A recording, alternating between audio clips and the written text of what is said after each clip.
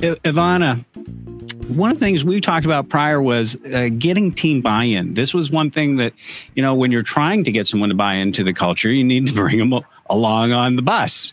So tell us a little bit about your approach as a first-time CEO. So look, I think the number one role of any CEO is to hire an A-plus team and enable them to execute by setting that right culture. And so I strongly believe that comes from the top. And I think that the way you do that is by, as Frank said, yes, purpose and values, but you have to live them, and you have to show the people that you live them every day. And then that importance of the why as well, critical as Frank mentioned too. I just had my corporate offsite with my team, and we started with a patient advocate. We actually brought a patient advocate in to talk to us, so that we don't lose track of why we're doing what we're doing and why there's that sense of urgency because the patients can wait. And the other time we spent actually at our offsite was really talking about how are we going to ensure that everybody on the team, because it's a team, right? And we all stand and fall together. How do we ensure that everybody on the team understands what are we doing, why we're doing it, what are each of our roles and responsibilities, and it's clear to everybody how the decision-making process happens, right? Because that's what really makes, this teams functional versus non-functional, because you can lose it very, very quickly. And, it's very easy when you have a company of a couple of people that, everybody's on the same page. But you start growing, and we grew really fast. I mean, in December at our offsite, we were 13. Last week at our offsite, we were 25.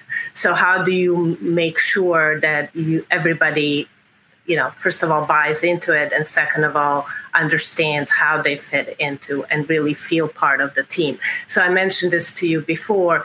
It's really about being transparent along the way, sharing with everybody what is going on in the company, and making sure that there's clear communication, clear understanding, checking in on a regular basis to make sure everybody is on the same page, and also creating these within the teams, creating the cross-functional teams that ensure that the left hand and the right hand know what they're doing.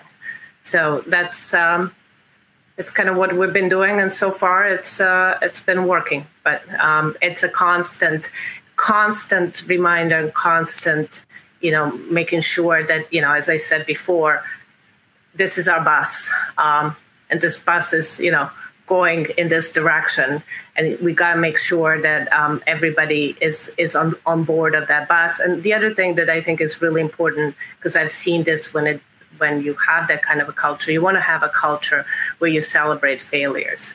And what I mean by that is a culture that's not a culture of blame. Because then if you have a culture of blame, people are not going to be willing to say, hey, I don't think this is working, right? And being a small company, I always tell my teams, the only advantage we have over a big company is ability to pivot quickly. And so we have to have those kind of conversations. We have to be open with each other. We have to, because we have very limited resources. We have to say, look, celebrate. You know what? It didn't work. That's okay. Let's pivot. Let's make sure that we're, doing things that are actually going to create value and make sure that we're still on that path to get to patients.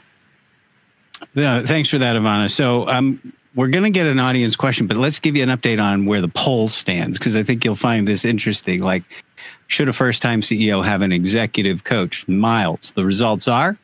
A resounding 92.3% yes and 7.7% no. Yes, I remember interviewing a CEO once, and I asked him about the executive coach, and he kind of laughed and said, "What's an executive coach going to teach me?" He goes, "I don't mean to sound arrogant, but so we've had those experiences before, but overwhelmingly, the audience thinks that we should have executive coaches for the CEO. I would agree.